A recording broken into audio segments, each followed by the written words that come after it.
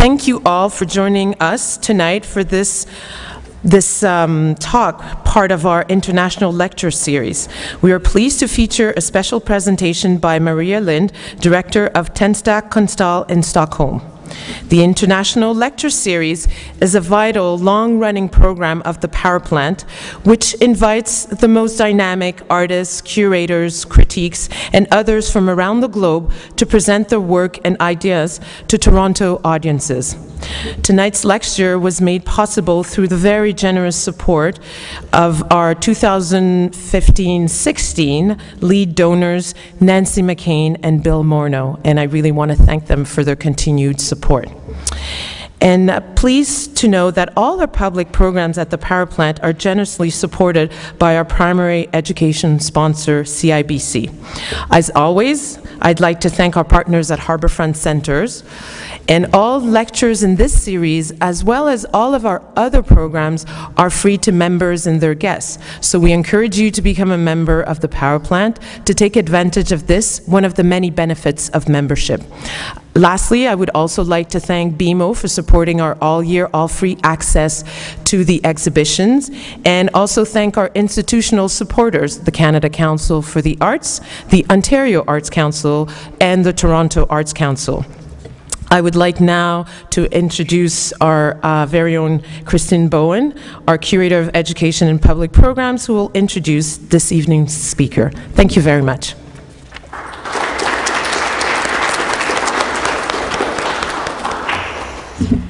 So thanks to everyone for joining us tonight. It's so nice to be with you in this space, and I'd like to thank the artists Lisbeth Bick and Jos Vanderpool for creating such a welcoming environment and allowing us to hold this program within your exhibition, so thank you. As you know, all of the exhibitions this season curated by Julia Pauli feature work by artist collectives or artists working together, and we thought there was no one better to speak on contemporary collaborative practices than renowned curator Maria Lind, and we are so grateful that she accepted our invitation to be with us tonight. She led a workshop yesterday on this topic with exhibiting artists Lisbeth Bick, Jos Vanderpool, and Nadia Bellarique, all of whom I'd like to thank for your participation in yesterday's conversation. Tonight, Lind will discuss her current work at Tensta Konsthall in Stockholm, where she has been director since 2011. Previously, she has served as director of the graduate program Center for Curatorial Studies at Bard College, and as director of IASPIS in Stockholm, as well as director of Kunstverein in Munich, curator at Moderna Musik in Stockholm, and co-curator of Manifesta 2. Responsible for Moderna Musik project, Lind worked with artists on a series of 29 commissions and also curated What If? Art on the Verge of Architecture and Design, and guest curated the group exhibition Abstract Possible, the Tamayo Take at Museo Tamayo in Mexico City. She is the co-editor of the books Curating with Light Luggage and Collected Newsletter, Taking the Matter into Common Hands, Collaborative Practices in Contemporary Art, and in the fall of 2010, Selected Maria Lind Writing was published by Steinberg Press. In 2009, she received the Walter Hopps Award for Curatorial Achievement. We are so pleased that she is with us here tonight, so please join me in giving a warm welcome to Maria Lind. Tonight I'm going to shower you with images from Tensta Konsthall under the title of In the Midst of, Working with and Around Tensta Konsthall. If you would have come to Tensta Konsthall today, it would probably have looked like this. You would have seen a table in front of the entrance of the exhibition space with a number of people sitting down, moving around, doing things to do with textile and craft. They would be young, they would be old, men, but mostly women. Some of them would try out techniques that they had never heard of before, like lace making, or more expansive crafts practices, which also move out into public space surrounding the art center. The Art Porch is an initiative that we started last summer, and this year we are doing it in collaboration with the Swedish Craft Association. So it's a drop-in activity. Anybody who feels like sitting down, doing things with your hand, primarily through textile, but also just drawing, if that's your interest, is welcome to do so. And it's been an asset to do it with some volunteers from the Swedish Craft Association who, of course, have long-standing practice and experience from doing these things before. If you would then go through the cafe, you would enter the reception area and you would see a small exhibition by Mats Adelman, an artist who graduated from the renowned art school in Malmö in the south of Sweden about 10 years ago, and who now actually happens to live in Tensta and who has a studio nearby.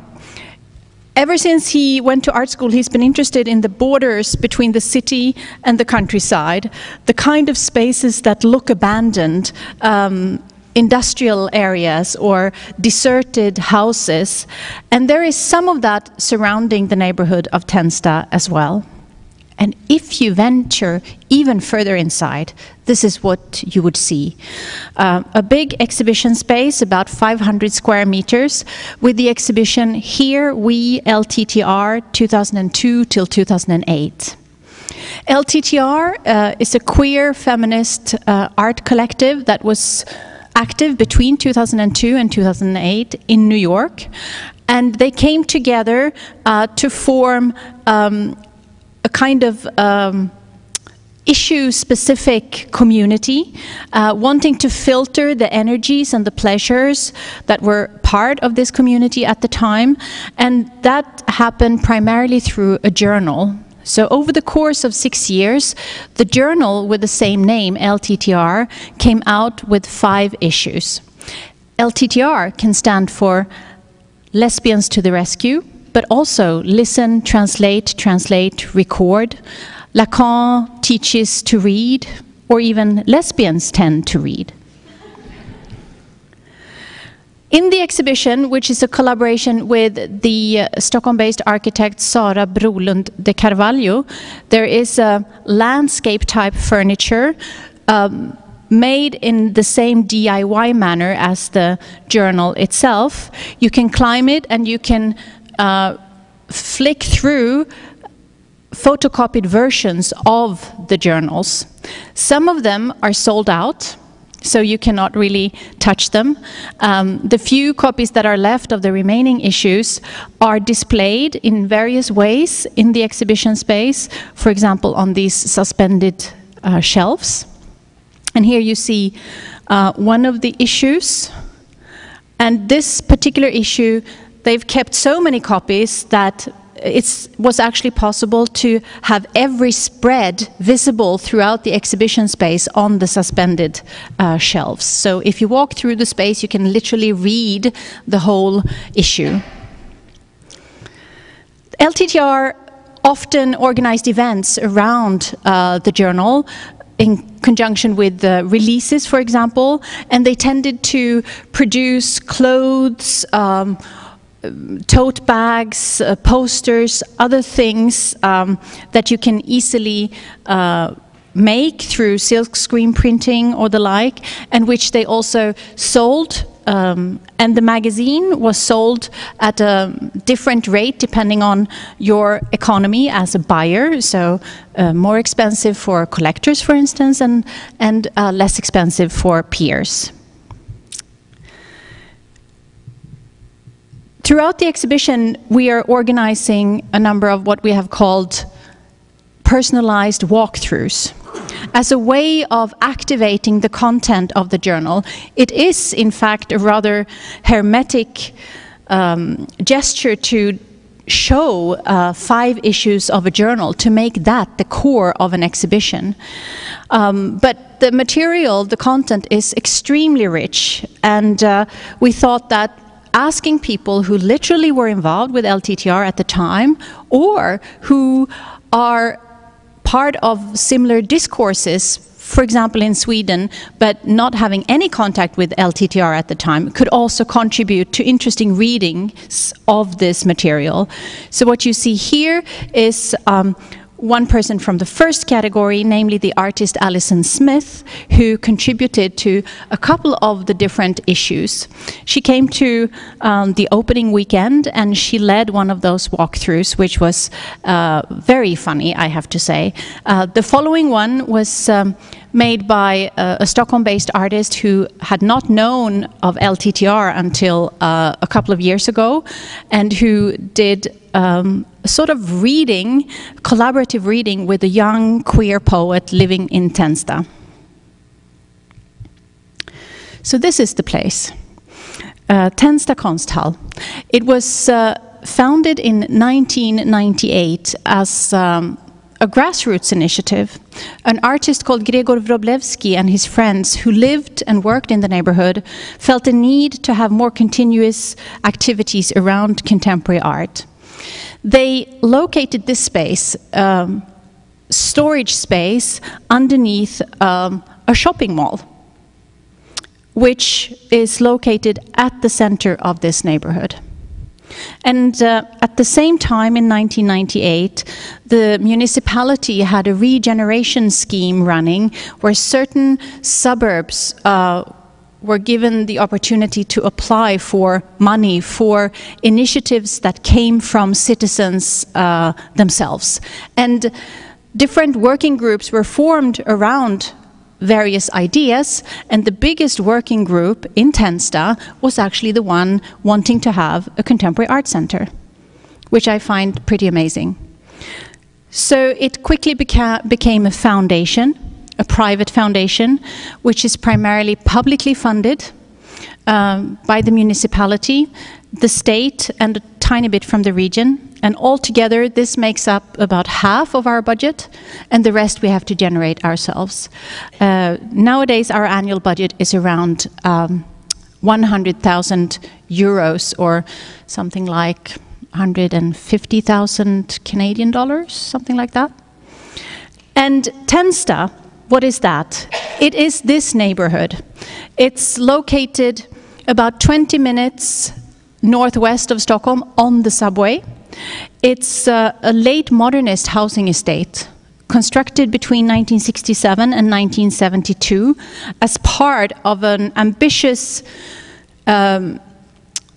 scheme across country, a national scheme whose purpose it was to improve the, at the time, rather poor housing conditions. Between 1965 and 1975, 1 million housing units were built across Sweden, and it's called the Million Dwelling Program. For a small country, which at the time had around 5 million inhabitants, it was a huge undertaking. And in one go, housing became much better. Prior to this, it was not unusual to live in the city center of Stockholm and not having your own bathroom in your apartment, not even a toilet in your apartment, but you would have to go down in the basement and in some cases to an outhouse in the courtyard. And this is the early 60s. So Tensta is the biggest single area within the Million Dwelling Program. They built around 5,600 apartments at the time. Today, nearly 20,000 people live here. 90% have a translocal background. It has obviously always been a place where people have moved in because it's a new development. And in the late 60s, it was primarily people moving from the city center wanting these much nicer dwellings. But also people from the countryside of Sweden, so domestic labor migrants, you could say. And from the 70s onwards, different waves of refugees and other kinds of migrants came. And right now, 90% with a translocal background, many of whom have a background in the Middle East. So there is a large community from Turkey, Kurds, from Iraq, and a steady influx right now of people from Syria. There's also a big group coming from Somalia. certainly this was not a clean slate. It was farmland. And it was farmland which has a long history. The church that you can see here is located in the middle of the neighborhood, and it's the oldest stone building in the region of Stockholm. So it's older than the old town of Stockholm itself. So I like the fact that there is quite a historical arc right around us at the Konsthall. So it used to be farmland. Most of the buildings were torn down to give space to the new neighborhood. A few have been kept, so you can see contrasts like this one here and there. And those buildings that have been kept, the old ones, they're often used by local associations or as preschools or things like that. So the program at Tensta Konsthall from the beginning, from 1998, has been international, and the remit has always also been to have a local presence in the neighborhood. This has been interpreted in different ways by the different directors and the different teams. The teams have always been small. Right now it consists of 6 full-time people, including myself. And the way we are interpreting this is to work with what we think is the best in contemporary art from many parts of the world, including Sweden, and to try and mediate these projects in ways that can make sense in Tensta. This entails an enormous amount of doing things together. Whether we can call it collaboration or not is a further question that we dwelled upon a bit yesterday. But we, on a daily basis, do things together with different groups, formal associations, organizations, workplaces, etc. And I'll try and describe some of this as I go along in the presentation. As a curator, for me, it has always been important to work closely with artists and to, as a component of the activities, have the possibility of making new work. And within the framework of the project, the new model, this has been possible. The first commission within the project, the new model, was made by Stockholm-based artist Magnus Bertås, and you can see a still from that commission here called The Miracle in Tensta Teoria. The Miracle in Tensta is based on an event that happened in August of 2013 in the Syrian Orthodox Church in Tensta when Virgin Mary appeared. First, she appeared in the clouds outside, and a girl captured this with her mother's cell phone and sent the images on social media. It exploded. There was a report in the daily newspaper the day after, which also contributed to the fact that the following day, hundreds of people came to this very church, and then Virgin Mary appeared again, this time in the fog on the windows. And this was a big event for this congregation, and eventually it has actually been designated an official miracle, the way certain churches can ascribe that status to a miracle. What Magnus Bertås did with this event, which he happened to read about in the daily newspaper, was that he followed the threads of exchange online about the event for months. There was no more mention in mainstream media, but the discussions went on among people who actually really believed what happened, but also people who were total skeptics. And he condensed these exchanges online into 7 characters who became representatives for different positions in relation to the event.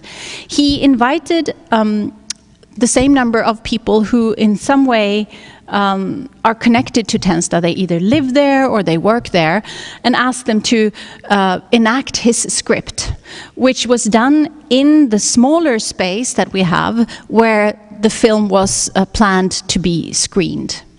So what you see here is when they're doing their chorus of softly spoken phrases in dialogue with one another. Teoria comes in because of the original meaning of the word. In ancient Greece, to do a teoria was to go somewhere, experience something, for instance, go to the Olympic Games, and then return to your home village and to retell this, what you have experienced, to share what you had seen and done with a particular group of people. It was a performative act. You were doing a teoria.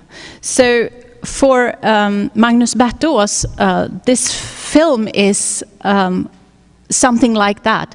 It's a sort of account of something that happened that meant a lot to a certain group of people, but was considered meaningless or even ridiculous by many others. The bigger framework, the new model, is a multi-year project that I'm curating together with Lars Bang-Larsen, a curator nowadays based in Copenhagen. For a number of years, he's been interested in this project called The Model, which happened at the Modern Museum in Stockholm in 1968. The artist Palle Nielsen was invited to do a project, and he pulled in friends who were urban activists, and they transformed the big exhibition space of the museum into an adventure playground for children. As you can see, there was a big structure to climb on, and then you could jump into this pool of foam. There were clothes from the opera, costumes from the opera to use. You could play music, you could paint, you could work with wood, etc. For Palle Nielsen and his collaborators, this was about visions for a different kind of society. The full title of the project was The Model, a model for a qualitative society. Here you can see the exhibition poster. And the answer for them to what a qualitative society can be was to look at children. A rather naive response, we can say today, but at the time it was a very powerful one.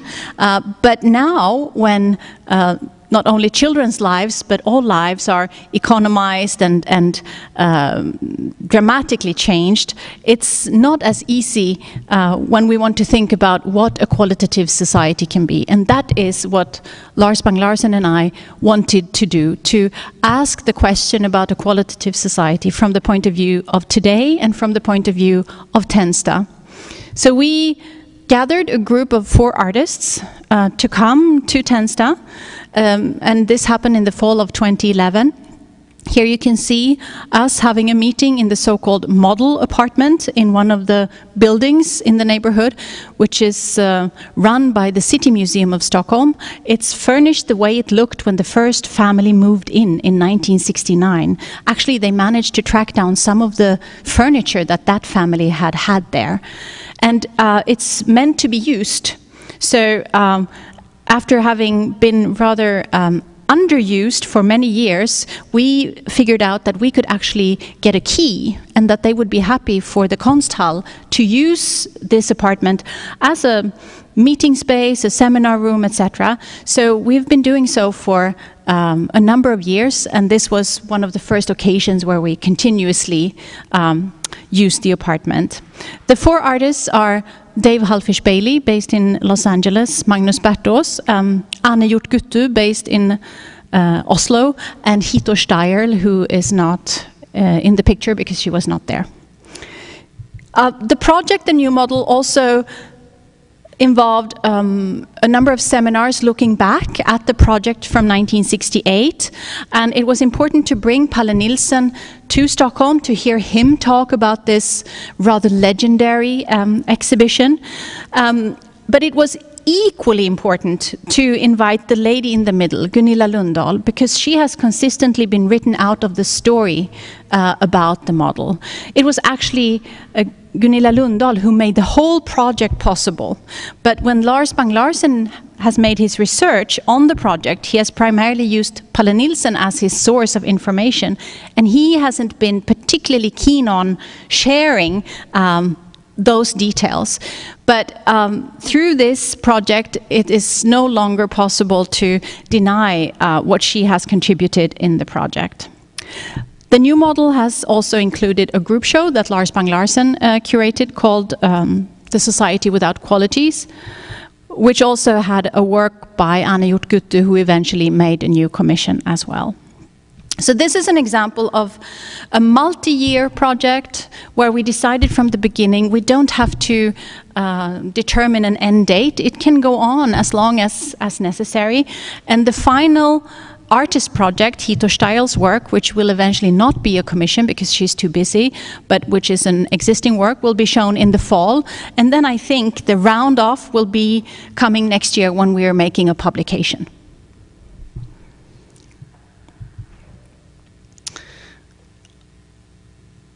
We're an underfunded institution, like many others. So doing things with others is fun. It's often more rewarding, but it's also very useful in terms of increasing budgets and increasing muscles in terms of labor and workforce. This one-day performance, T451, by Dominique Gonzalez-Förster and Ari Benjamin Myers, was a collaboration with the small department of the municipality responsible for art in public space. They had some extra money kicking around for a temporary project. And they approached us, and it turned out that doing something with these two amazing artists could be possible. And it became a 4-hour performance starting in the city center, in the famous library by Gunnar Asplund from the mid-20s with concert, I would say, all referring to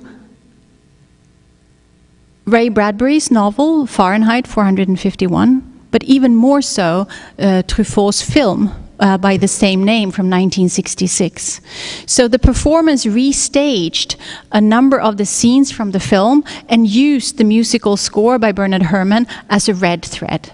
So starting in the library, with the concert, around 100, but growing to 150 people, went down in the subway, were given this program.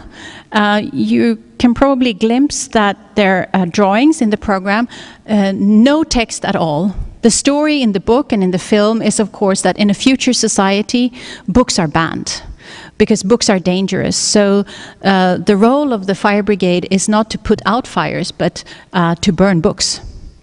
So in terms of collaboration, we found an association of retired firemen who were happy to locate an antique fire engine for us.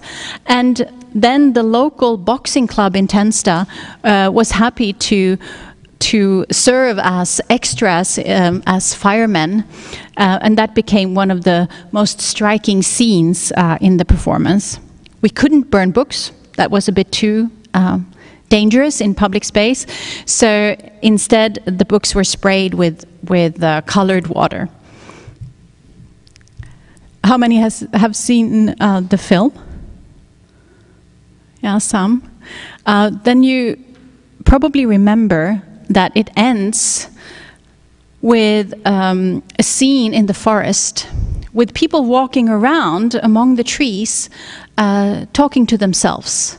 They are reciting famous novels, because that is the only way to save literature. That's the only way to rescue what is otherwise banned. So the last part of the performance was a similar scene in one of the little forests between the houses in Tensta, where people had actually learned sections of Don Quixote or The Idiot or other very famous pieces of literature, walking around. It was, and still is, one of the most gripping artworks that I've experienced. So that's an example of something that happened through the organization, through the infrastructure, through of us, but also through collaboration with another organization. At the same time, we're also doing straightforward exhibitions in the space, like this one 2 summers ago, with the man Issa, a solo show very much looking at memory and the capacity to remember. And it consisted of photography, video, sculpture, and other objects. And in this case, when it comes to mediation, I said that we're trying to mediate work in ways that can make sense in Tensta. In this case, it was really modest, but quite interesting, and I don't know if I can use the word efficient, that's maybe not correct. Because Iman Issa, in this project, drew a bit on autobiographies of Arab intellectuals, describing their childhood and their formative years in places like Beirut, Cairo, Baghdad, etc. For example, the autobiography of Edward Said, but also the fiction writer Nawal El-Saadawi. We thought that it would be interesting to have very basic guided tours in Arabic, targeting groups in Tensta that speak Arabic and might have an interest in this. And it turned out to be primarily the Women's Center, which I will return to in a moment. So on the ground, what does it mean to work in Tensta? When I started in 2011, I was fortunate enough to be able to hire a new team, which meant that we were all newcomers in a sense. We had to get to know the people and the place. I had been in Tensta as a kid because my great-grandmother moved there in 1978. I had also gone there regularly after the Konsthall was opened in 1998, so that's my relationship to the place. The others had maybe visited the art center a few times, but that was it. So we started with something that goes on still, which is to dislocate staff meetings. At least once a month, we do what we have to do, namely staff meetings, but in other places. So we call up schools, organizations, other workplaces, and we ask them, can we use your meeting room? And it would be great if you could also tell us about what you're doing, and we can maybe tell you something about what's up at the Konsthall. And here you can see us doing that with one of the youth activities in Tensta.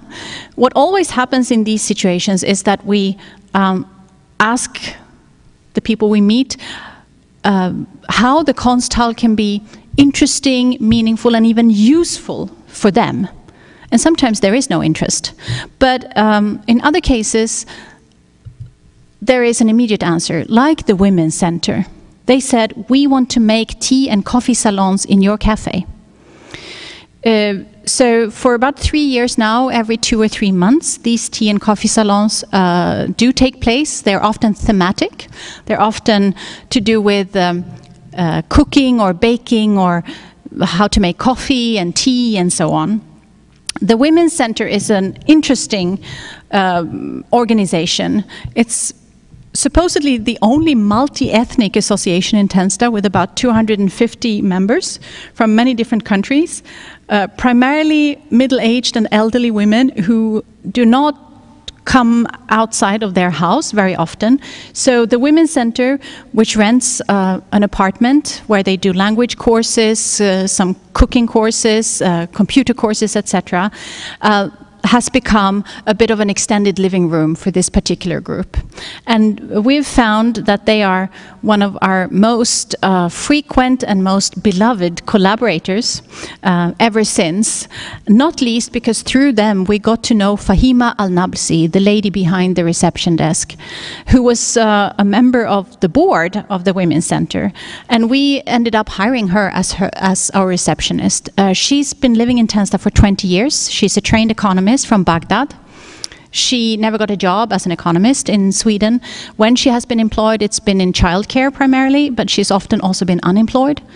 And she knows more or less everybody in the neighborhood, and she's a bit of a social genius.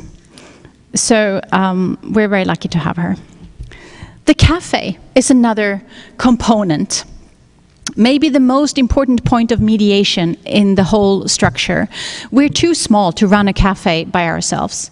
But when I came, I felt that not only is it always nice to have a cafe when you go to an art center or a museum, but in Tensta there are no cafes. There are a few places where you can buy tea and coffee, but it's not necessarily places where you want to hang out, and certainly not if you're a woman, because public space in general, including these places where you can buy tea and coffee, tend to be very male-dominated. So we outsourced the cafe to a local social company whose purpose it is to create jobs, and primarily jobs for people living locally. And they serve lunch and coffee and so on. And it's become kind of a nice not meeting point necessarily, but a place where a lot of people come. And it's also where we do something that is replacing what you normally find in art institutions, which is VIP receptions in conjunction with openings. We don't do these. Instead, we do our local lunches. So the day of the opening, we always organize a lunch where we invite collaborators, partners. We're also actually try and reach out to those who don't like us in the neighborhood, because they, of course, exist too, so that everybody has a chance to meet with the artists. In this case, some of you might recognize the artist Celine Condorelli in the foreground, who participated in an exhibition that I will say a few words about in a moment. Like most art institutions today, we are required to do things targeting children. We're very well aware of that the commercial art market has boomed in the last 15 years, and simultaneously public funding in many parts of the world, particularly Northern Europe, has become more instrumentalized, meaning that there are strings attached to the money we get. And more, in our case, it's to do with doing things with children and youth, which is fine. And we do lots of different things, which you find in many different places. Something which is a little bit more unusual is this case, the Art Gallery Club. When I started, I quickly found out that there was a group of 10-year-old girls who had started to come to the Konsthall on their own initiative a few months prior. They had just found the Konsthall. They hadn't even been there with their teachers. And they liked the place. It was nice to hang out after school. And when I arrived, I asked our mediator if she could think of a way of formalizing this a little bit, so it wasn't just playing and running around. She sat down with them and they said, okay, we want to make a club. We want to call it the Gallery Club. We want to meet every Wednesday afternoon. We want to do things related to what you're doing in the gallery, but we also want to do excursions to the city center. Even if it's not a big geographical distance between Tensta and the city center of Stockholm, any other distance is big. The economic distance, the cultural distance, etc. Stockholm is considered one of the most segregated cities in Europe today, with a primarily white and wealthy center and colored and poor suburbs or outskirts. So for a group like these girls, it's not self-evident that you go to the city center, and certainly not to explore the activities that can be interesting for them. So this went on for about 2 years until they entered puberty. Then it wasn't interesting any longer. But they also split up. They weren't in the same class anymore. They went to different schools. But we're actually in touch with a few of them individually. So they've been reconnecting in different ways afterwards. So from this, you might think that we're primarily working locally. And we do that a lot. But I keep on insisting on that it's extremely important to also be part of an international discussion about what art does, what curating does. So almost every season we have had a seminar series which is more directed towards a purely art professional questions. And the first one was, what does an art institution do? In that case, we collaborated with the University College of Arts, Crafts and Design. And for each seminar, we invited 2 people to talk about case studies. What you see here is Chus Martinez when she was the artistic director of Documenta in Kassel. An event that happens every 5 years. And what does that mean in terms of locality, to have such long distances between the big events? Together with Gavin Wade, who's one of the directors of Eastside Projects in Birmingham, which is more like an artist-led organization trying to cater to the community. These series have this one has been followed by, for example, a seminar series called What Does Art Theory Do?, which we did with the Art History Department of the university. What Does Social Practice Do?, together with the Architecture School, etc. But this thing with the location is essential, and we keep returning to it. And it gelled in a project that started in 2013 called Tensta Museum, Reports from New Sweden. And through this exhibition, which eventually became something much more, we wanted to play museum. We wanted to pretend that we are something bigger, something more stable, something more authoritative than we actually are, because in fact we're a brittle little private underfunded foundation in the suburbs. And we also wanted to talk about history and memory in the neighborhood in relation to people and in relation to the place. And by doing so, we realized quickly that we would inevitably also give reports about what we call the new Sweden. New in the sense that in the last 20 years, Swedish society has transformed radically in many different ways. It's neoliberalized in ways that most people outside of Sweden are not aware of. The policies of Margaret Thatcher, for instance, similar to those ones have been instigated in Sweden since the early 90s. And at the same time, a steady influx of migrants have changed the demographics. But somehow this is, these are facts that have not been fully discussed or acknowledged domestically and are almost unknown internationally. So the new Sweden might not be new in effect, but it feels new because it hasn't really been raised. So clearly a big topic, and we thought that this is not possible to deal with in a standard exhibition, neither in terms of size nor in terms of time. So we decided to divide it into a fall department and a spring department. So playing with the notion of what a department is, it doesn't have to be something spatial, right? It can also be related to time. Oops. Yeah, so the fall department, the spring department, and as you can see, many different people and groups contributed to the project.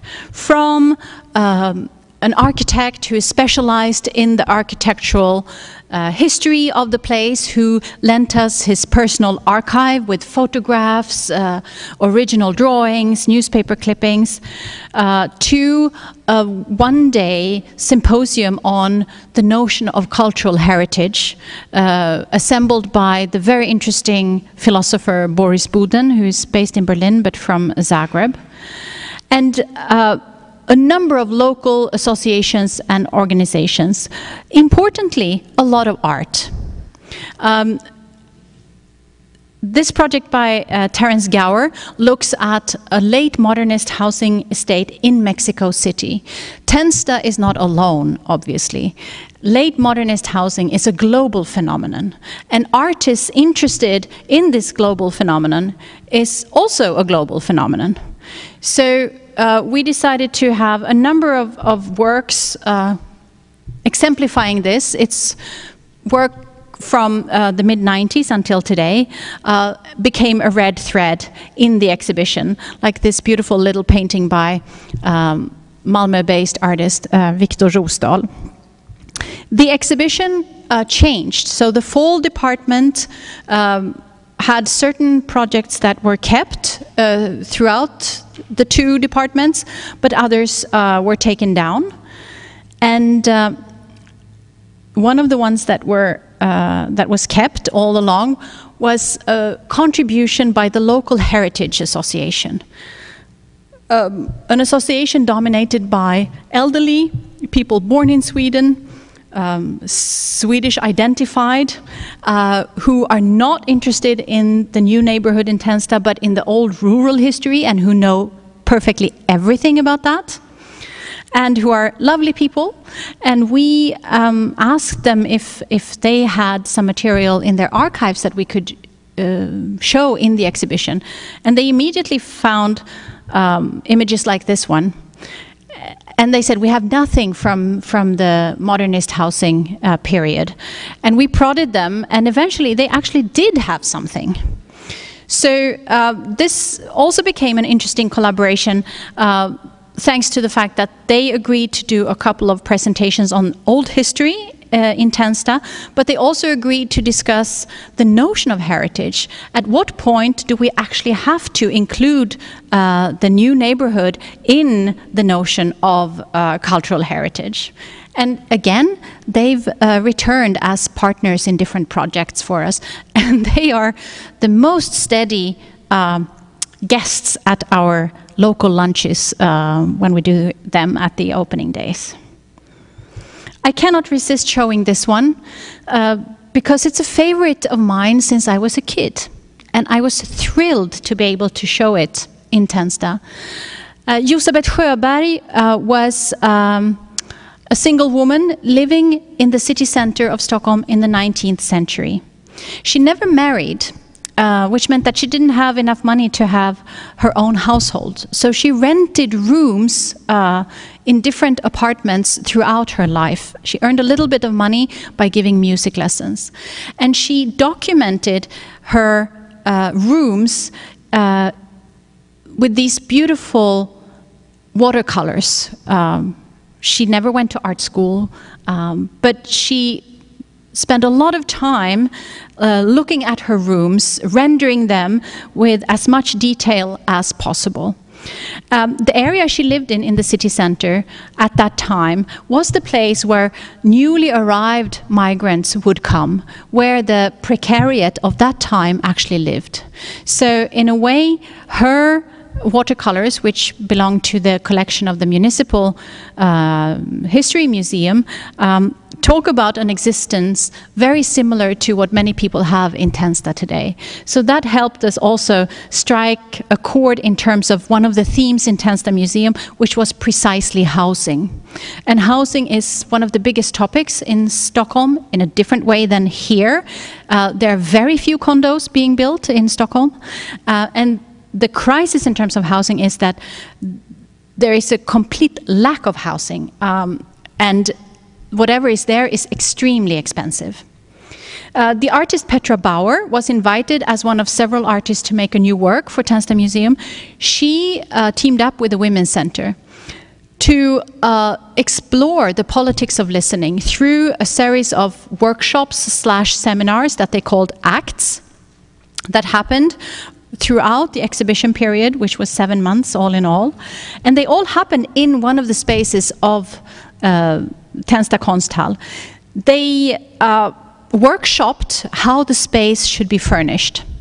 So, and they also knew that whatever was bought for this room where they would have their events, which would be closed for the members of the Women's Center that were interested, but also other participants who wanted to explore the politics of listening, they knew that the furniture would go to the Women's Center afterwards.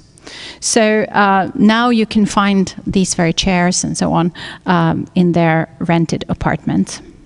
And a lot of the events to do as part of this project touched on housing, because it is a daily concern for many people.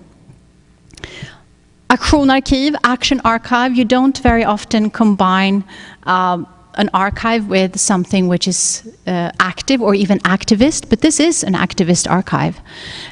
It's a group of 3 architects in Stockholm who want to look at forgotten moments in local architectural history, and they've devised this module which can be folded, and it's on wheels, and it's made so that it actually fits in the elevators of the subway, so it can easily be taken around the city. And they found out that in the late 80s, there was a big housing conference in Tensta, convened by the municipality, with the big names of the time thinking about new ways of planning rather than top-down, bottom-up policies. It was written about in the newspapers, there were television reports. It was a significant event. But when the architects tried to look for it in local archives, they found nothing. Nothing in the city archive, nothing in the local city administration archive. It's simply vanished for whatever reason. Maybe it's a coincidence, maybe not. But they set out to collect material around this event, which actually was a turn in terms of how the city understood citizens' influence on policy making and decision making. Another example that this group did was a witness seminar with people who actually moved to Tensta in the late 60s, sharing their memories, something which is about to disappear because they're so old. And then this, a green bulletin board with printouts from the internet from somebody who's actually based in Edmonton. Do you know Amin Amir? Ask anybody connected to Somalia and they would know who Amin Amir is. He is an artist and cartoonist. He has a website where he comments on what is going on in Somalia. And it has become a sort of communication line between people inside the country and people in the diaspora. This came about in a rather interesting way for me.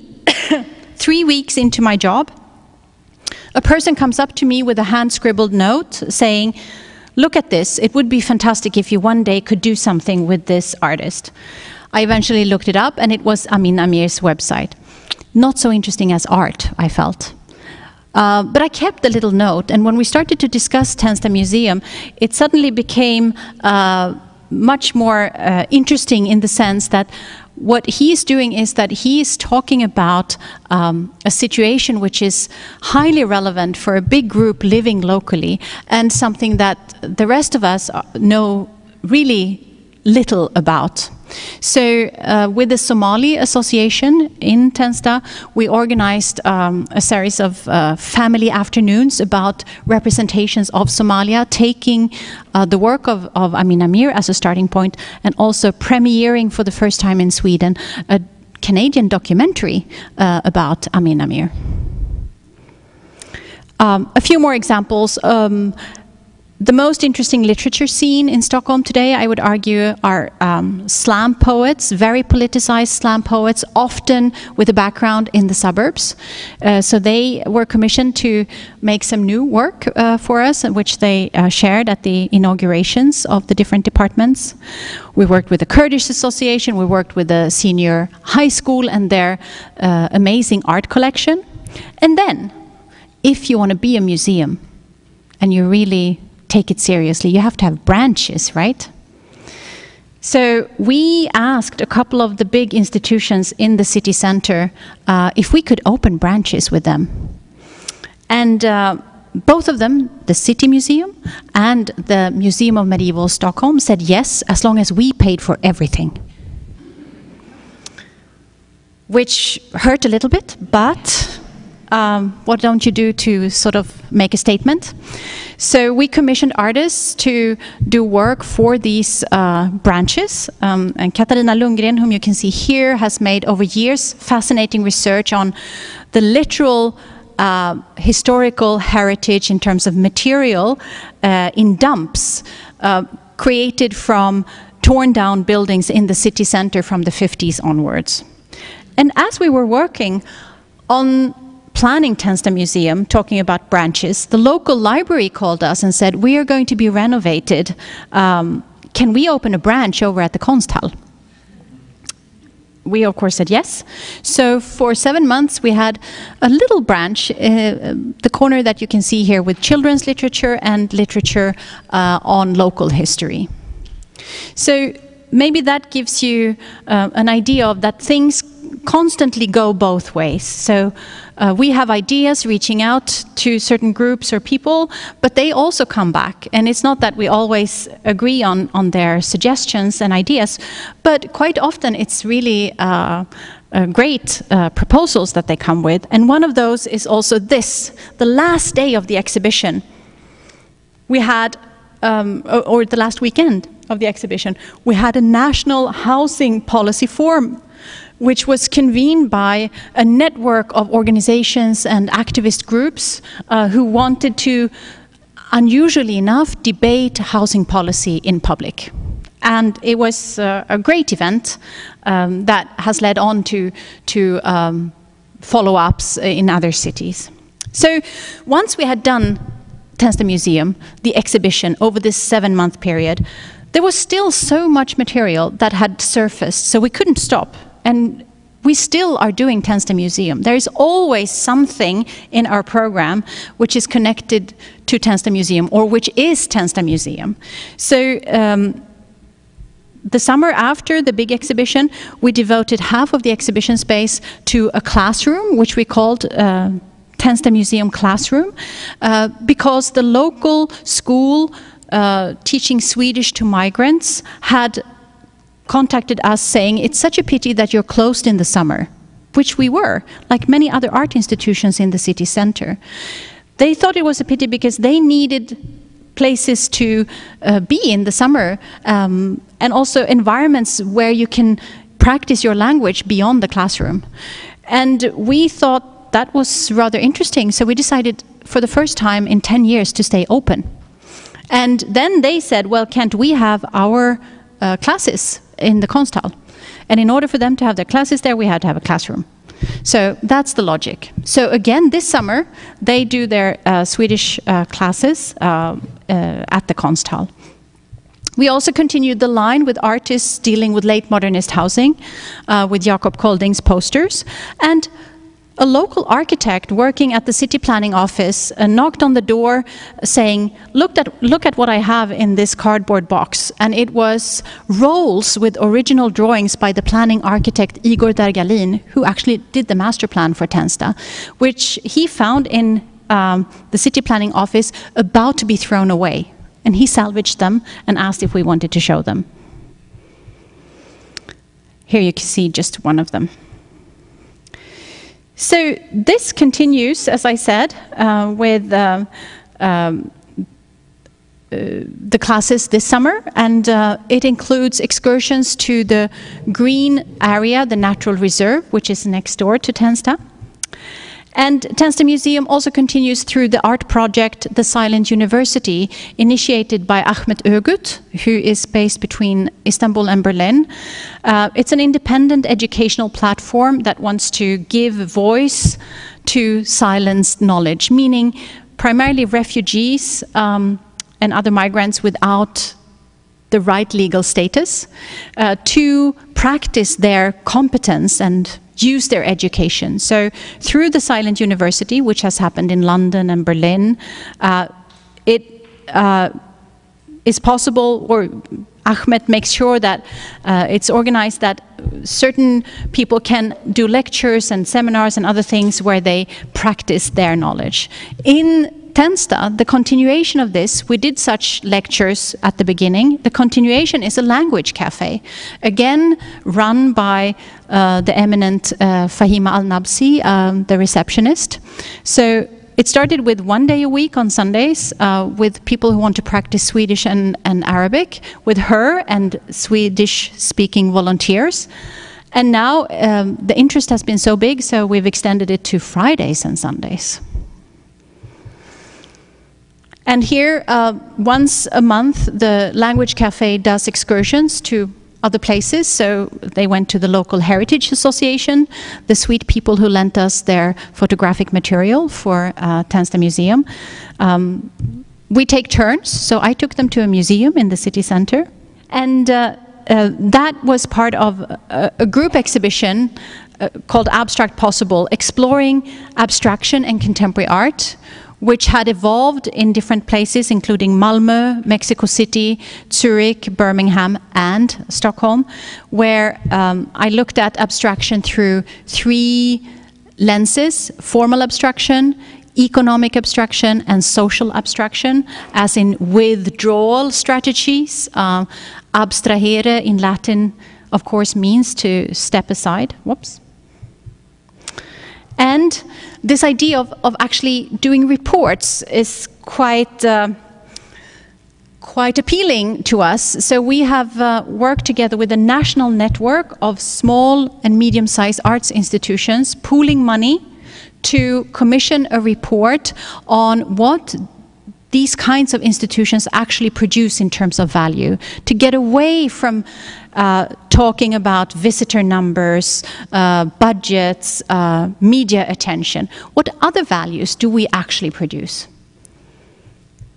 And this is thanks to a new network that we helped initiate called Klister. And I put this up because I think it's important that right now there is a certain sense of mobilization when it comes to institutional work, at least in a European context. So Klister, the national network, is one, and it's very much about advocacy work and solidarity building and sharing of experience. Cluster, the third one, is a European one, where with art centers in suburban residential areas in European cities, and one in Israel, in Holon, which is a suburb of Tel Aviv. And the other ones are networks that are around these days between museums or art centers, etc. And with one of our networks, the smallest one, the sibling art centers in Stockholm, with 4 art centers in suburbs, and another local organization, we have started a preparatory art course for young people, primarily from the suburbs, who might not have an easy access to culture broadly and contemporary art specifically. So it's a course that happens in the evening twice a month, and it uses the programs of these 4 art centers in the suburbs as their core activities. So it's about using what's already there and joining the dots. Maybe you don't have to start an education from scratch. Maybe it's enough to actually cull from what people are already doing. And it's now running in its 2nd semester. And Cluster, which has turned into a wonderful resource and peer group. We applied for a little bit of money so that we could travel to each other and learn on the ground how each organization is working, how we put together our program, how the budget is working, but also decision-making processes, and not least, what the neighborhoods mean and how we deal with the neighborhoods. And it took 2 years to travel to each other, and we decided from the beginning not to work on something specific, but to get to know each other first. And only when we had done that did we agree on that a book should be made documenting this experience. So that's a book called Cluster, a Dialectionary, which I also brought. And this is the final project that I will talk about, and I cannot resist it because it was so much fun to work on it, and because it doesn't really fit into the rest of the things that I've shown you. It's a historical project primarily, with Friedrich Kiesler. Who knows the work of Friedrich Kiesler? Yeah, some people. It's a fascinating but forgotten figure. So don't worry if you don't know him. Most people don't. Although he was friends with Duchamp and Breton and Le Corbusier and you name it in terms of artists and architects in the mid-20th century. He was practicing within architecture, art, and theater, stage design primarily. He was also a prolific writer. And he lived between 1890 and 1965. He was born in the Austro-Hungarian Empire, moved to New York in 26, where he stayed until his death. My interest in him comes from him being more or less a revolutionary exhibition designer. His display strategies turned any convention around from the 20s onwards. And we collaborated with the Friedrich Kiesler Foundation in Vienna to make a survey or a monographic show, let's say, of his work spanning all the different areas that I mentioned. And in terms of the exhibition design, this is perhaps his tour de force, the Surrealist Gallery of Peggy Guggenheim's private museum, Art of this Century, which opened in 1942 in Manhattan. Peggy Guggenheim had a pretty impressive collection, and she rented a space on the 7th floor on 57th Street in Manhattan. It had been a tailor shop, and Kiesler, transformed it into 4 different rooms. And the most spectacular one was the Surrealist Gallery, and we had a model of the Surrealist Gallery in the exhibition. As you can see, the walls were curved, made of wood. The paintings were all taken out of their frames. Kiesler always felt that frames were limiting. He wanted the space itself to be the framing device. He then designed very particular wooden arms to which the paintings were attached, and which also allowed him to have different angles on the paintings. And at the same time, he designed furniture. So what you can see in the middle and on the right are pieces of his so-called Coriolis furniture, which he made for Peggy Guggenheim's Art of this Century, which are multi-purpose pieces that can be podiums, they can be seats, they can be tables, etc. He's also known for the Endless House, which is a self-bearing shell construction that was never realized, but which has stayed within architecture history as a visionary example of how we can think housing differently. We could show gorgeous drawings by him, thanks to the Kiesler Foundation, and also his really interesting writing. He was a bit of a theoretician, and on the top left-hand side, you can see a spread with Duchamp's large glass. That's the first text ever published in the US on Duchamp's work by Kiesler, which focused precisely on the large glass. We invited Céline Condorelli, the artist and architect, to work with us on the show to filter it, to frame it. She is an artist, she's a person, a cultural producer with a long-standing interest in display structures and what she calls support structures. So she was the ideal person to engage with Kiesler's work that she has been familiar with for a long time. So she contributed a sculpture, but also a stage in the middle of the space, a circular stage, which referenced one of Kiesler's own stage designs from 1924, which was a circular stage elevated, to which the actors came by climbing a ramp. And on this stage by Céline Condorelli, we had all the public events of the exhibition in the middle of the exhibition space, almost like a heart. And finally, this is my last slide. 6 student groups helped annotate the project, ranging between design students and architecture students to a 5th grade in the neighborhood. So in various ways, they engaged with Kiesler's work starting in September of 2014, and the show opened in February 2015. And their projects were presented inside the exhibition on these wooden structures, which are replicas of Kiesler's own groundbreaking exhibition design from 1924 in Vienna, the so-called T&L system, replicas made by one of the student groups. So the annotations, the contributions by the students were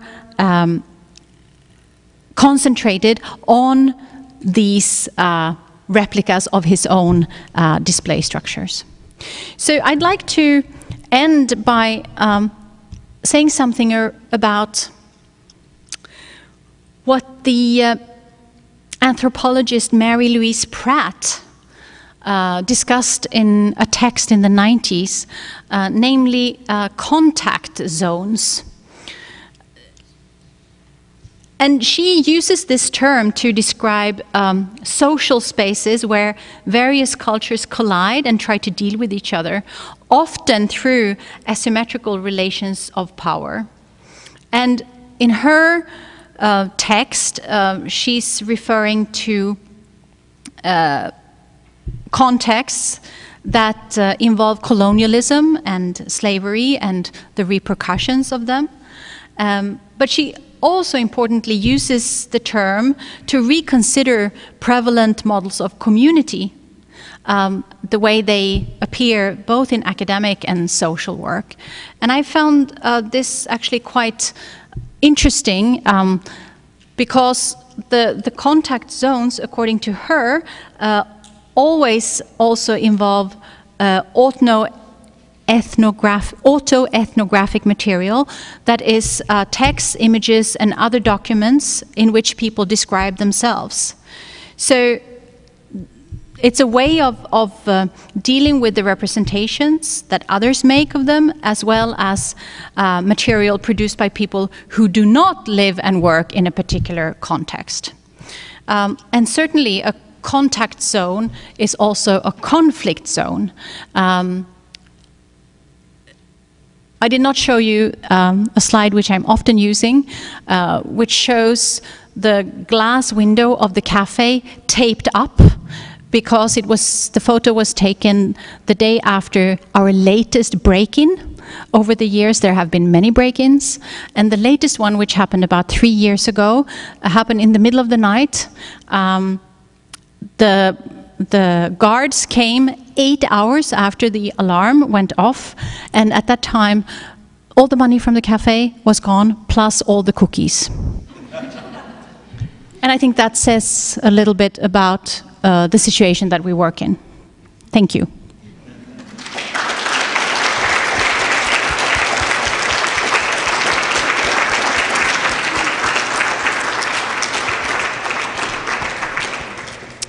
So I'd be happy with comments and questions. I see that there is a mic here.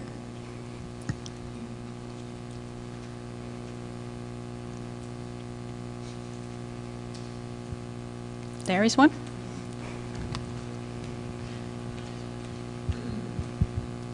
Thanks for that, Maria. In the last few positions... I don't think we can hear you, right?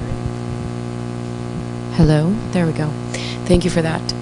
The past 2 positions that you've had, this one in Tensta and then before that at the Center for Curatorial Studies, seem to be in areas that are just outside of city centers, so sort of positioned on the periphery of what seem to be major cities for art production and cultural production. I wonder if you can speak a little bit to positioning the institutions on those peripheries and your curatorial practice within those sorts of locations. I tend to think that most of the things I've done are off the beaten tracks. They're a bit off center. in the first place, working in Stockholm is considered far away and peripheral by most people in the art world and otherwise too. And Tensta is sort of the periphery of the periphery in that sense.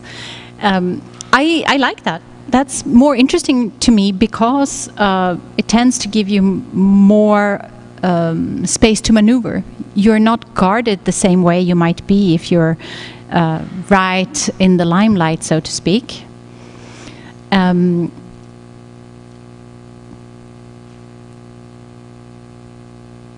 Yeah, I'm trying to think what the difference is. Well, Bard, of course, was a rural environment.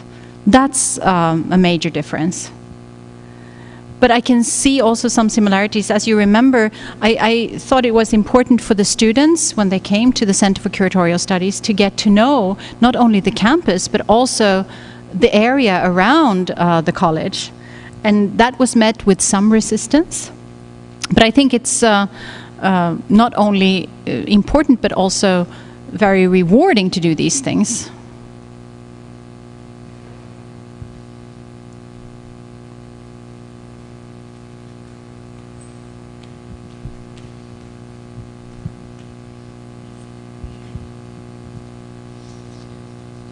Thank you, Maria, for your talk. I love the way your institution is so porous and responsive to the needs of your community. But at the same time, you mentioned your limited staff and resources and even space. And I'm wondering if you could speak a little bit about, can you hear me? Yeah, about your decision-making process. How do you decide what to take on and what not to take on? Because you can't, be all things to all people. Very good question. In terms of the artists we work with, it's me deciding. There is a board consisting of 6 or 7 people.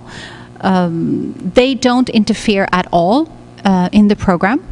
They're very hands-off, but it's also not a board that contributes to fundraising, for instance.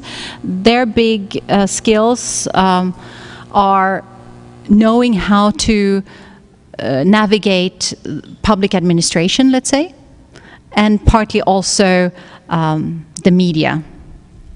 The team, it's actually not primarily people with a curatorial background. 2 of the team members are trained as art teachers.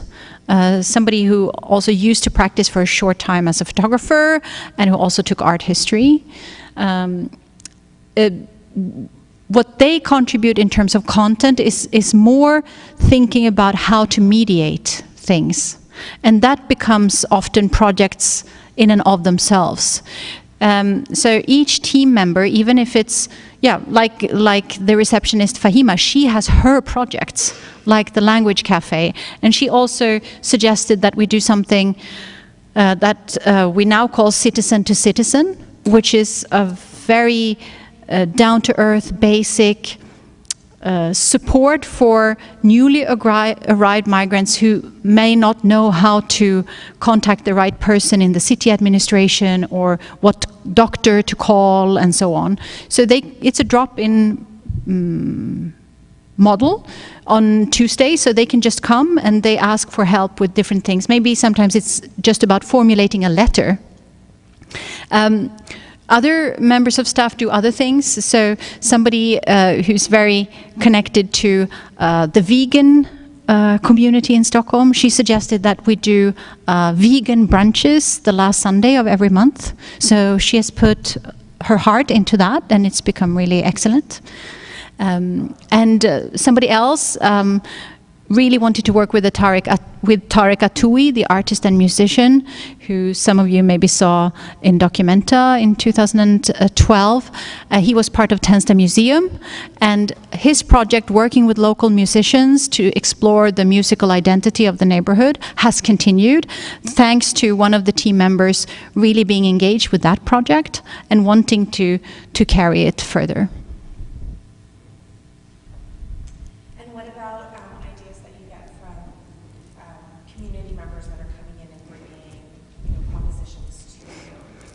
often we discuss it in the team, and the final decision is always with me.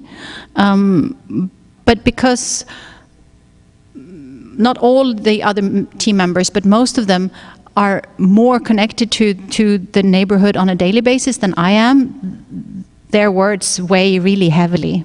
They are the ones with the real competence in many ways. So they can speak to which of those projects should take priority or... Yeah, exactly. Yeah. It's a fairly organic process, I would say.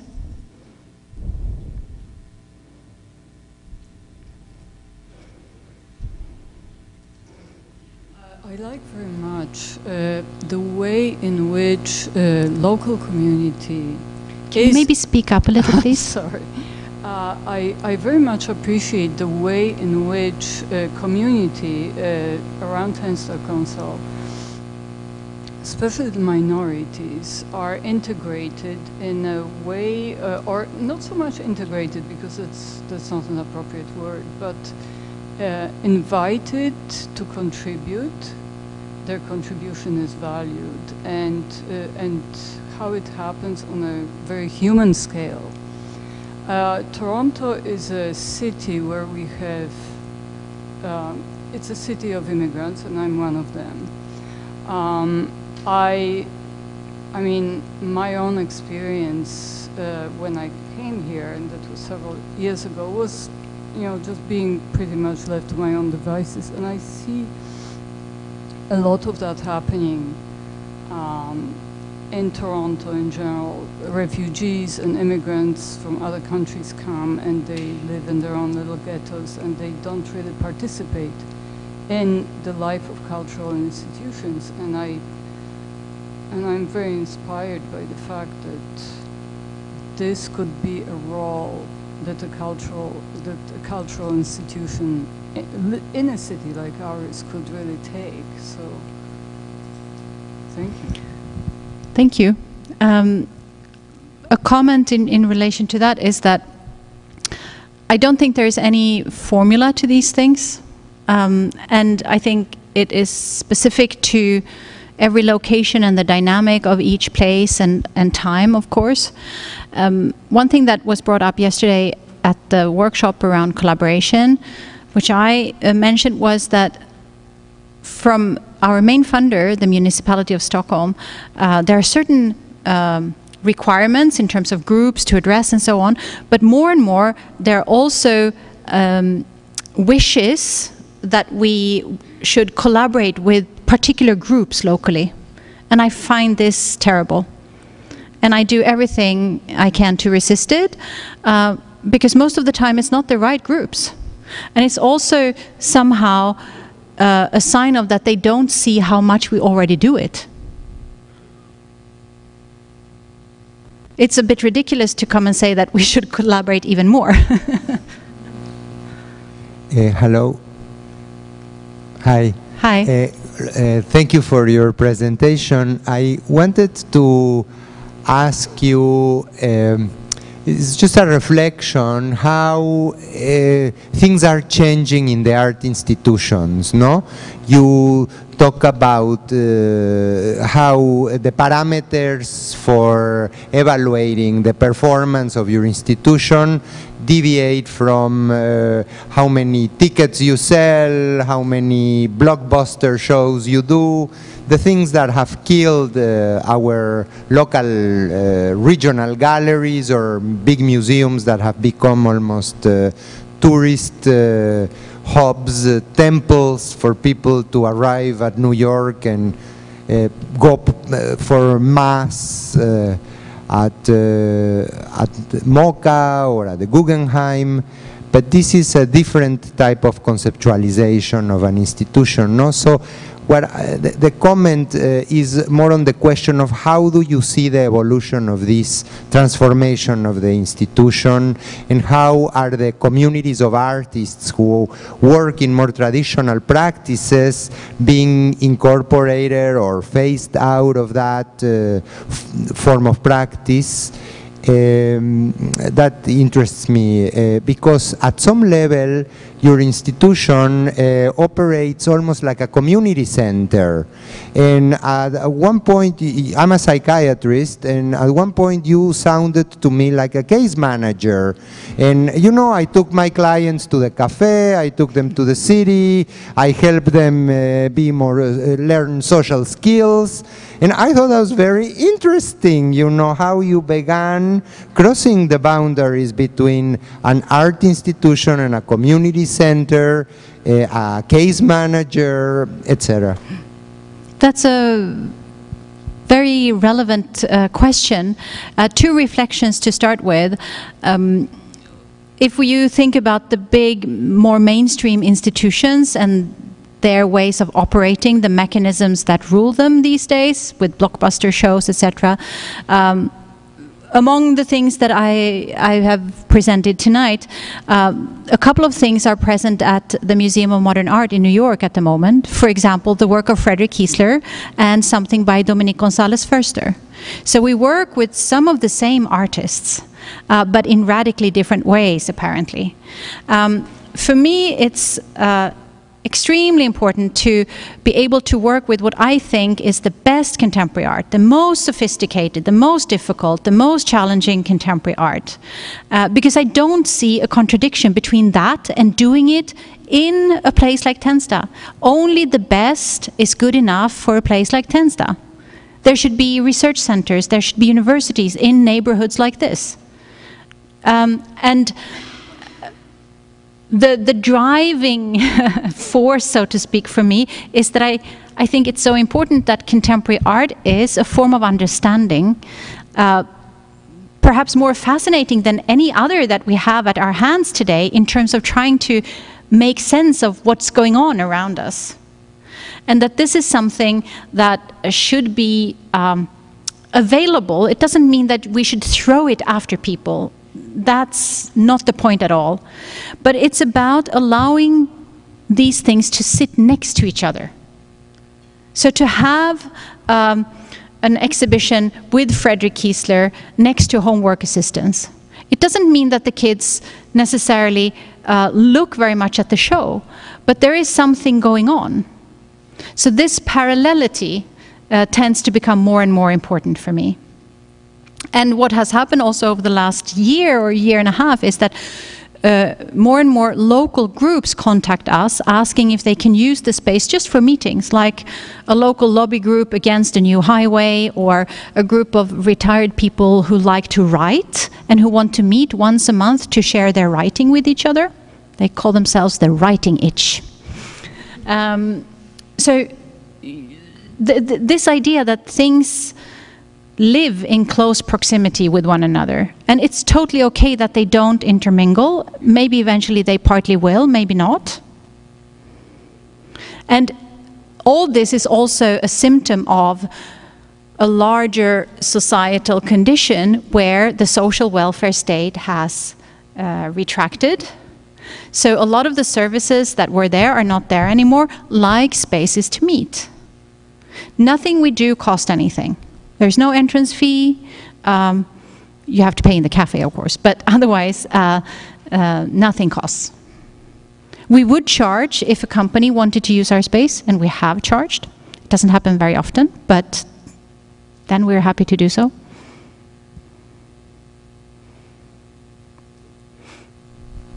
Here is, it's hard to see in the dark, but I think there was there, yes. Hi. I was interested, I suppose, in some ways in thinking about the time that you take to develop these projects and the partnerships and also the kind of trust.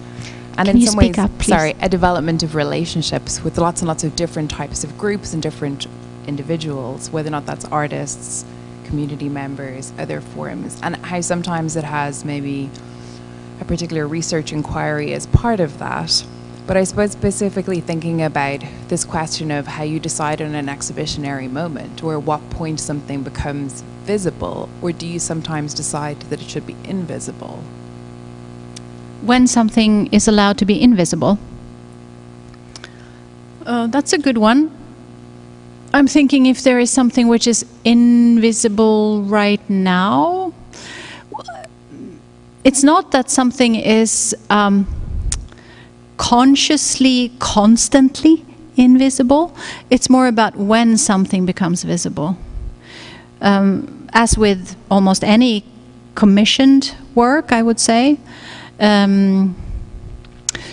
Well, maybe it's not invisibility, it's a certain opaqueness, which is not completely impenetrable. The citizen-to-citizen project I mentioned, it's not public in the sense that an audience comes to it. It's mentioned on our website that people can come, and most of the time it's of course people who want some kind of help.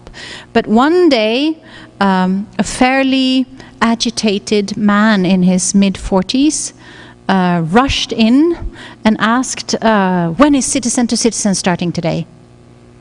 And it turned out that he was a member of the extreme right Sweden Democrats, which is a racist party now having 30% of the votes in Sweden.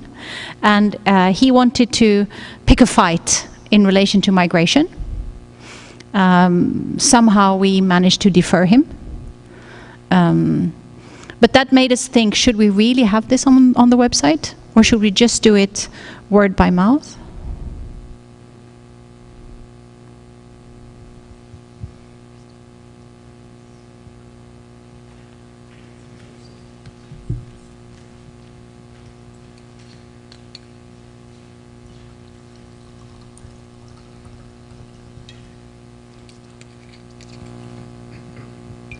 Hello, thank you for your talk. It was good to hear about the history of the institution a bit, because I followed what the... I'm sorry, I'm afraid I'm going completely deaf. Can you hear me now? Now I can hear you. Okay, perfect. Thank you for your talk. It was good to hear about the history of Tensta and the institution, because I know a little bit about the exhibitions program there, but of course a lot of what happens there isn't in the exhibitions program, so that was good to see. My question is about the kind of pressure to perform, the kind of demand to perform on all cultural producers, whether it's artists or curators.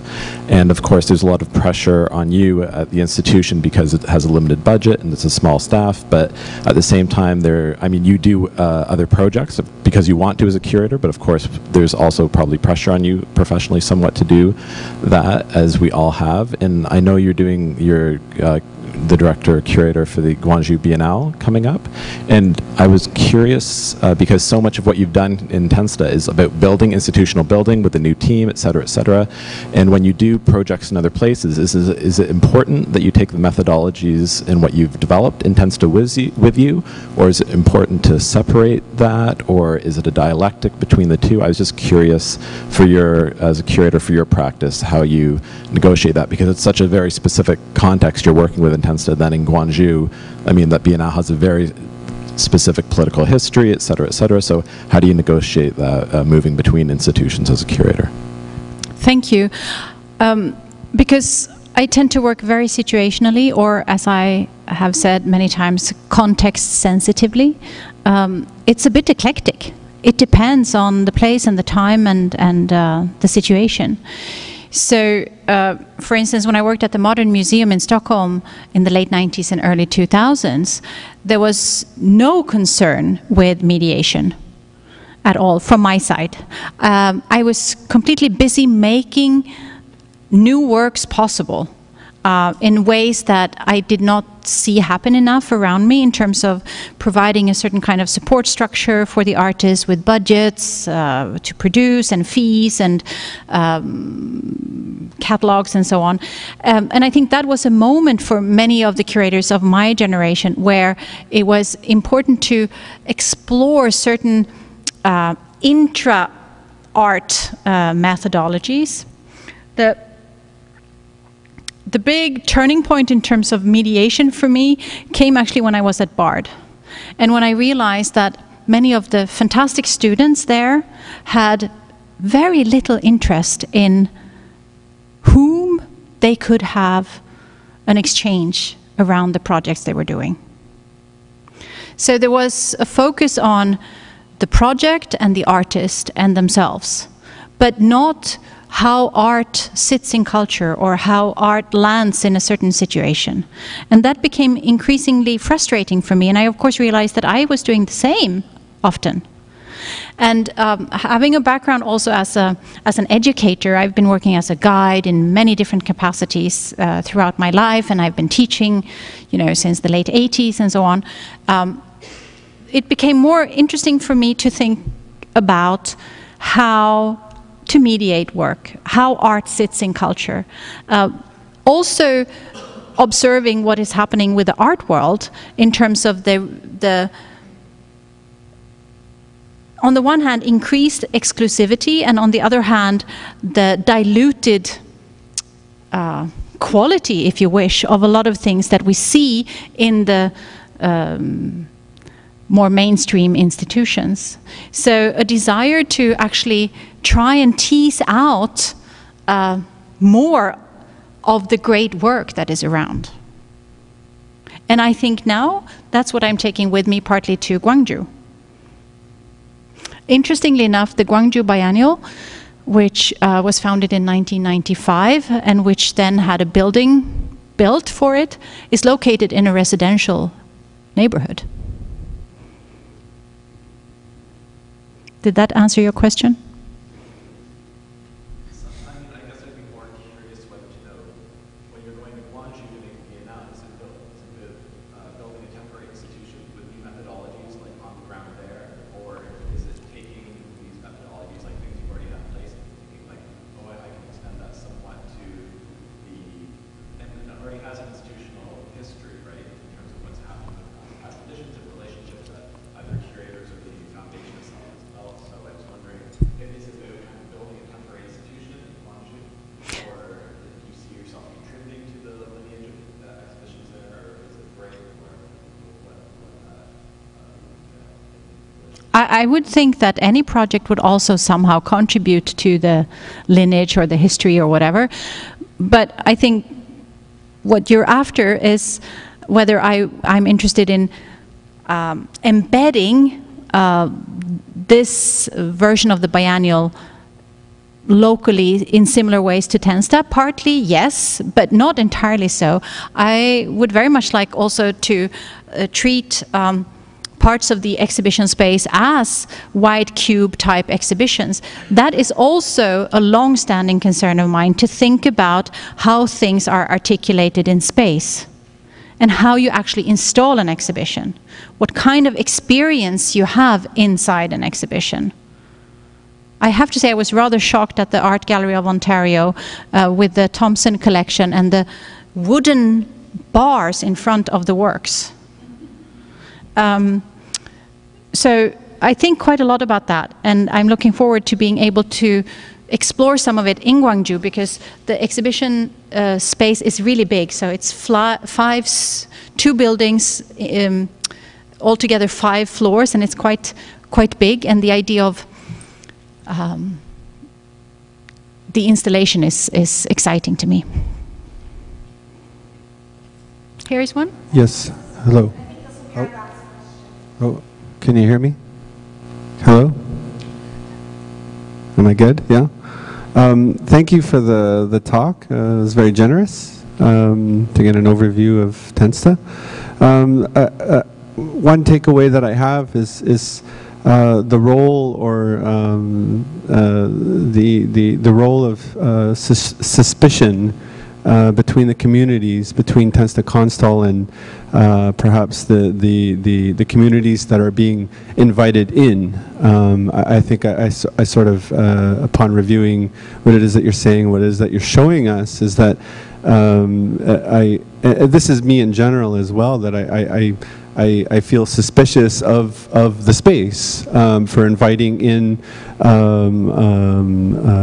people not from Sweden. So I'm just sort of curious, perhaps you can comment on that, but also I'm also curious what has sort of shaped your positioning of the Konsthall in relation to this possible suspicion between these two communities. I'm sort of interested in the relationship of that.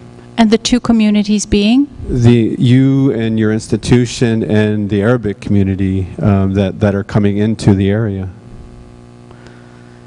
I think there is quite an amount of suspicion and even hostility at the same time as there are other kinds of relationships and feelings. I don't think it's as simple as two different communities opposing each other. There are many different groups and many different interests and stakes. A number of the team members live in Tensta. Some of them have lived there for a long time, longer than many of the other inhabitants of the neighborhood. So it's a bit more complex than that. And it doesn't mean that everybody is invited all the time. We also say no. And a number there are also a number of cases where there hasn't been an interest when we have suggested something to them. So it's much more messy, I would say. But to me, it's always interesting that the biggest skepticism comes from the art scene. How so? Yeah, you tell me.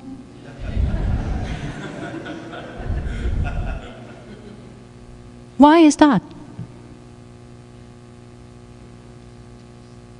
As if it shouldn't be possible. I'm not saying that everything is working and that everything is great, but certain things actually do work quite interestingly. Let's think about this. And I want to mention one thing, and that is that we never use labels in our exhibitions. Instead, we have handouts with the same kind of information that you would find on a work label, plus additional, facts, and often also a conversation with the artist in question. And we would never be able to do something like this, to print enough, if it wasn't for the tremendous graphic designers Verhaeven. It's a duo in Amsterdam. They not only helped us develop what we call the mark. I asked them if it would be possible to communicate without a logo. Can we somehow not be fully implicated in branding culture? We want to be recognizable, but at the same time we don't really want to play along 100%. So they suggested that we would have a mark instead of a logo. So to begin with, the mark should be a square, but that could also change. And inside the square, it should always say Tensta Konsthall. But for every handout, the way Tensta Konsthall is written is different because it's taken from a different context. And the reference where it's taken from is always quoted in the upper right-hand side. So it's also a way of disclosing the immaterial infrastructure of the institution, blinking at Centre Pompidou in Paris, where the physical infrastructure of the sewage and the water pipes and even the escalators are clearly shown in the building itself. So it's a mutating mark, let's say. And a new thing for this year, you might not see it here, but you can pick up, I have some copies here, is that the square is sort of eaten at. There is a chew on the bottom and on top as well. So things are changing in modest ways. And what I wanted to say is that it would only be possible for us to do this. It is only possible because of Verhaeven's idea that we produce these things in-house. We pre-print, offset print the paper, gorgeous designs by them that changes all the time. So it's the cheapest possible way of producing something that we actually can offer to each visitor, which I also like to think is a design object. Thank you.